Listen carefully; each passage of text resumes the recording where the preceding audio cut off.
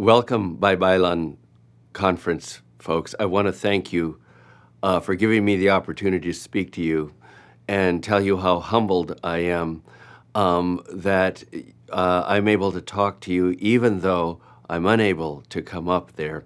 Somehow I think I got the raw end of the deal, but being able to talk to you all makes me happy and calls up for me all the things that are so important. We're basically at this conference talking about our identities and who we are and how we are in a land that may or may not be all or originally ours, that we may not be from. And the big question we're all asking is, how do we create a home? How do we come home again? How do we get no place? How do we find peace? And can we make a home in a home that has not been ours? These are, I think, some of the questions that all of us want to explore. And I want to begin by just talking a little bit about the context of school and what schooling does. And so often as we begin to think about our identities, we tend to think of identities and who and what we are in our histories in boxes, boxes whose borders are rigid rather than porous. And we try to shape ourselves by definitions that aren't necessarily our own, even if we begin to create definitions for ourselves. There was a time when I was growing up, I remember, when you wouldn't say you were Indian, for instance, or Filipino. If you could pass, you'd say you're Spanish. Then all of a sudden, you know, the darker you are, the better you are, the more Filipino or the more Indian you are. All we do when we create those definitions is recreate that legacy from colonization called illegitimacy that works and breeds in all of our hearts and souls and keeps us from the totality of who we are, and therefore our inability to locate ourselves in place and time. School does an interesting thing in that is a great colonizer. School, of course, gives us the ability to speak, but one of the things that happens is it tricks us into being, I think, schizophrenic and think in boxes. I'm old enough to remember, for instance, that Dick and Jane reader with Spot.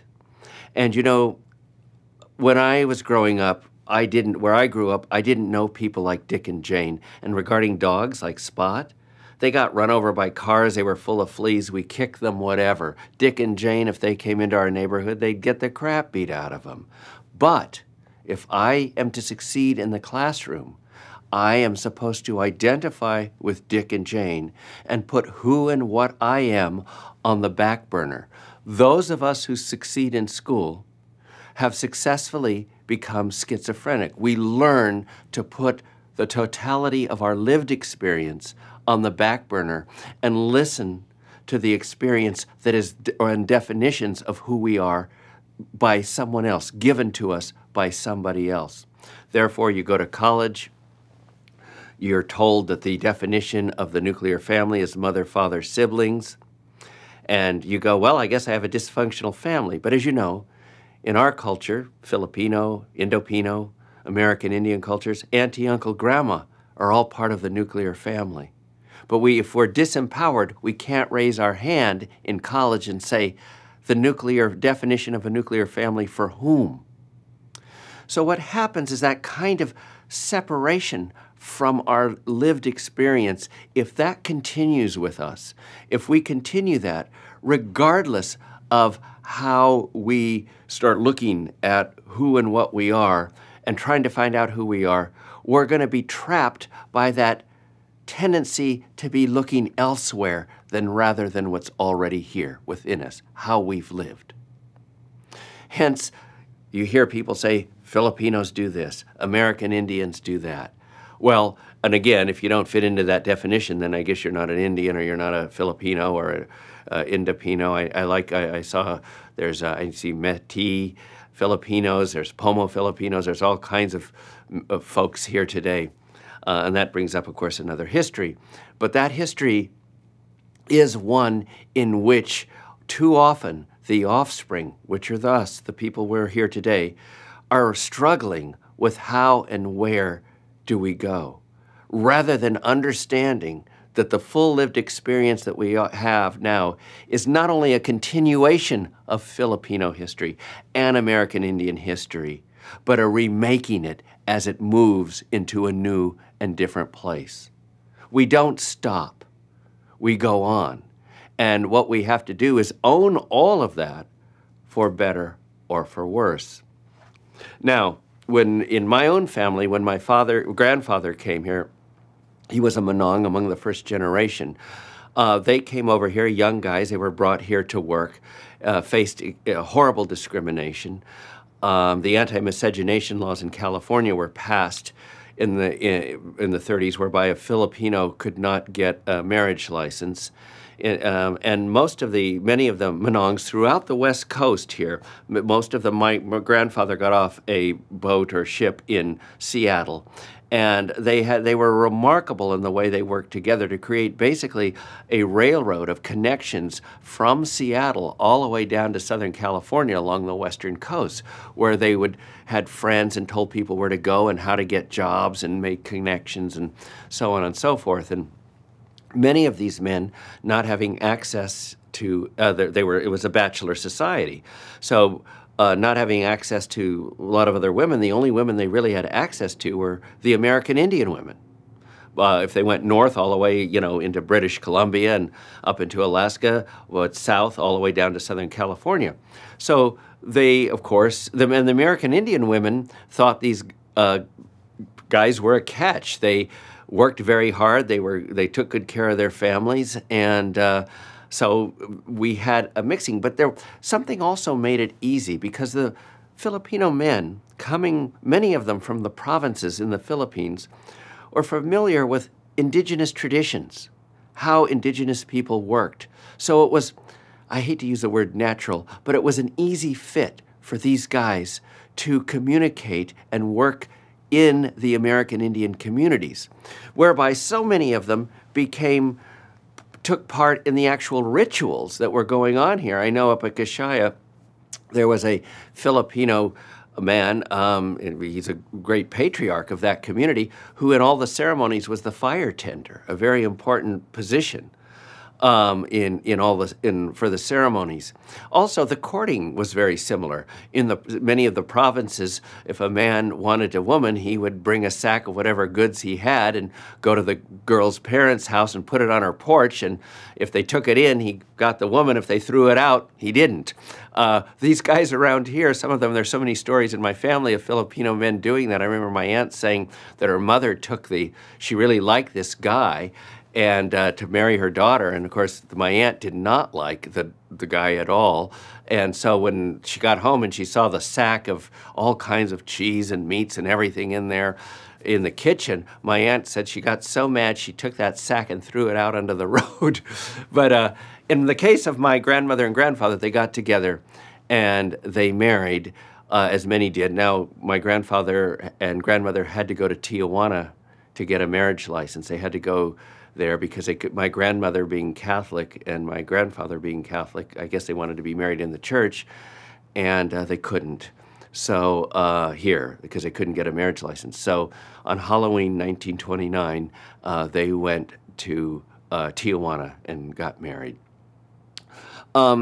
So how does that happen? So my grandfather, as many of the Pinoys, they either worked in the fields or they worked in the restaurants. That was pretty typically, or some of them were housemen in the homes, but more often than not, they were kitchen workers or field workers. But as were the Indians. So the Indians particularly working in the fields here, the American Indians. So they got together and, again, the offspring now come up saying, there's Indian power, and now the Filipinos are claiming and wanting to know our identity. Who are we? How are we? And so the problem is we look towards, well, am I Filipino? Am I American Indian? What am I? How do I negotiate this? And already we're in trouble because we're running to definitions rather than embracing what is already right there in front of us. This coming together of two cultures that shared so much as a consequence of an indigenous history. And that's what we're all trying to reclaim. How do you reclaim an indigenous history then in a place that you're not necessarily indigenous to, already there's a problem with that question. If you were born here, you're indigenous. Claim it, right? But you have a rich history that can now inform what constitutes you as an indigenous person. Say in California, in Santa Rosa, California, all of a sudden your indigenous history will be one that will include elements of the Filipino culture, the colonizing culture of Catholicism. All these things come together, but they don't, we make war of them in ourselves rather than make peace among them in ourselves. And that's what we have to do. A good example is look at a lot of the Mexican rural Catholicism. They're so mixed. The indigenous cultures in South America, yes, many of them are Catholic, but they're having visions all over the place still as Indians. They may see the Virgin Mary, but they're having more visions than people have had in Europe in the last 300 years. It's Indians having visions still. It's religion alive, connected to the land. How do we make it alive again? How do we bring it back? First of all, stop the categories. Embrace all that's in you. You don't have to go anywhere. That's the other problem with the Western world. We're always going. We're always looking. Oh, I wish the landscape looked the way it used to. Sorry, it doesn't, and it won't ever. It's going to go on, but be a part of the going on. And the only way you can be a part of the going on is claim what has happened and what our ancestors did, whether they were in the provinces in the Philippines or in the villages here in this place, or as a consequence of colonization coming together. Regardless, what they did is went on, for better or for worse, to continue our human history. So a couple things here. First of all, don't be bound by definitions. Negotiate them. Negotiate them in yourselves. Negotiate them, but don't let them define you, because already that's the colonizing tendency to separate you from your life, from your land, from your experience that continues. It's a living monster that we continually have to doctor in ourselves. And if we're going to do any doctoring or medicine, it has to be to undo the tendency to take us from the totality of who and what we are and our histories together. So that brings back a lot of other questions about how does this happen? Are there organized rituals? A lot of this is going to have to be indigenous as it always was. It has to come from the land. Remember, religion, like culture, like identity, is not something in a box. It's fluid. I always get these things when I wrote a story about children's literature or something, and they said, well, those aren't traditional stories. Well, what's traditional? Our culture's always in motion. We're part of that motion.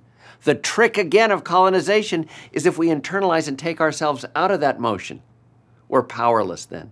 So create the rituals. The land will speak to you of that. You must stop. Stop and hold yourself in place, whether it's on Fifth Avenue in Manhattan or in a redwood forest or next to the ocean. Stop and claim that entire experience.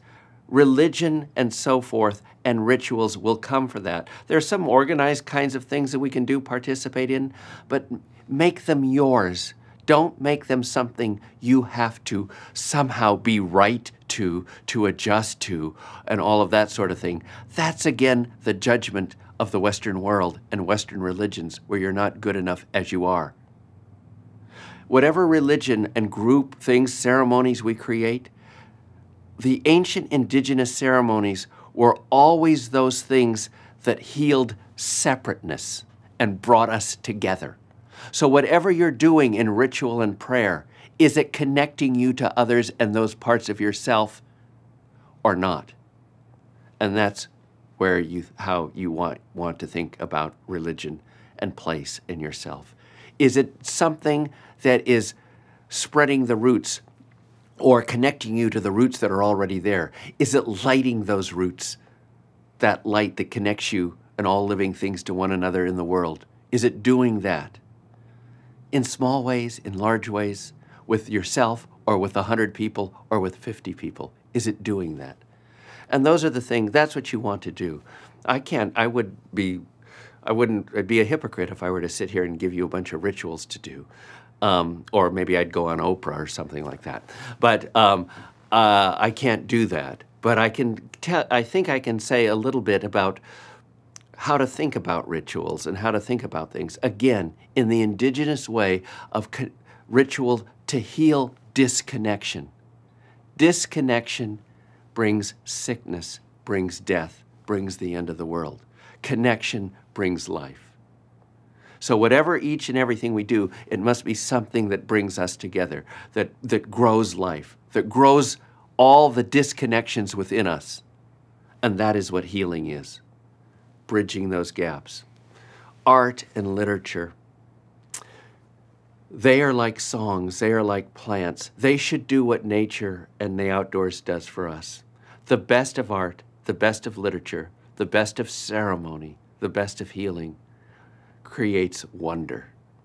Wonder makes us wonder again. Wonder makes us humble, makes us open. And again, the things you read, literature, poetry, art, dance, all of these things should again, in the best sense, make us wonder. And wonder is a kind of openness that again will move us in the direction of healing, of connecting, of empathy. Art, literature, I know I write the best and I teach literature. The goal, I think, of writing, whether it's oral literature, written literature, is to once again get us to have some empathy, whether for another human being, whether for a historic situation, whatever. But empathy is what a prerequisite for doing what I said earlier, connecting to everything around us. You can't connect if you can't be emphatic, if you can't feel. So reading and literature is a way, I think, also of ceremony, of healing in the best senses of it. So as you go forward in your conference, I wish I could be there because I'd hear all the wonderful things that you're going to talk about and talk with you. I always think I'm best when I am talking with people instead of at them. But again, as I said at the beginning of my talk, I'm humbled and honored to be here today. I'm thankful to Lenny Strobel and to all of the people who've organized this conference. I'm thankful to all of you who've come because that's an indication you care. Thank you for caring. And finally, my ancestors, all of them, Filipino, American Indian, Anglo, and all of your ancestors. We're doing them good. We're doing them justice. We're continuing the life that they continued with their lives. Thank you all.